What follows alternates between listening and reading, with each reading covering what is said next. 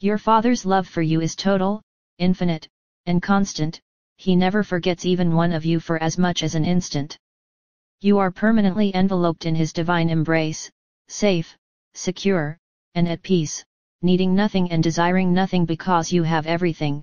He gave you everything when He created you. One of the many unfortunate aspects of your illusion is your inability to clearly perceive and understand the oneness of all that exists. Because all is one in God, there is absolutely nothing to fear. Within the illusion, things appear in a totally different light, and a seemingly defensive action against another is inevitably an attack on oneself. The word light is perhaps not the most appropriate one to use in this context. Many of you have read stories of people's near-death experiences, which demonstrate quite clearly that reality is all that exists and that it is a place of total love and acceptance, in which you have your eternal existence. When your own doubts or anxieties about the truth of this arise, remind yourselves of the uplifting, inspiring, and comforting near-death experience stories that you have read, because they give you a very good overview of what to expect when you eventually choose to lay down your human bodies, as you know you will, releasing yourselves into the infinite freedom of reality. When that occurs, total comprehension will dawn on you with a sense of amazement and wonder. The illusion, in which you have been having such unpleasant and painful experiences for so long, is approaching its point of termination, the moment for its dissolution, because you have all become quite disenchanted with it. You have been in the process of changing your minds about it, because the dog-eat-dog or winner-takes-all philosophy that has intrigued and motivated you for so long is no longer appealing, and you are finally understanding its insanity. As a result, numerous organizations based on it are collapsing, as support is withdrawn from them and their members leave to join new ones that are forming with compassionate and loving infrastructures, designed to accommodate the needs of all on the planet. These enormous changes in progress are part of humanity's awakening awareness that war and conflict, the eons-old methods of gaining political advantage, do not work, cannot work, and need to cease.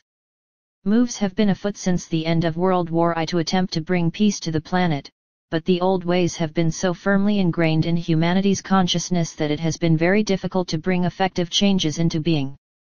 Fear of the enemy, whoever that happened to be, encouraged politicians and the military to continue developing ever more efficient killing machines, as they convinced themselves, and persuaded you, that by having the latest in weaponry they were protecting you all from the dire consequences of being caught unprepared by an enemy's attack. And your history does seem to support that point of view.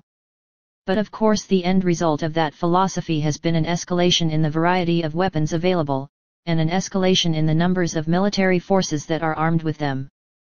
An ongoing state of war has prevailed in many places because armies expect to be employed, and their commanders are always on the lookout for theaters in which to deploy them, supposedly to maintain the peace. Recognition is now being given to the simple fact that peace can only prevail when peaceful means are employed to obtain and maintain it. There is never a valid reason to engage in warfare.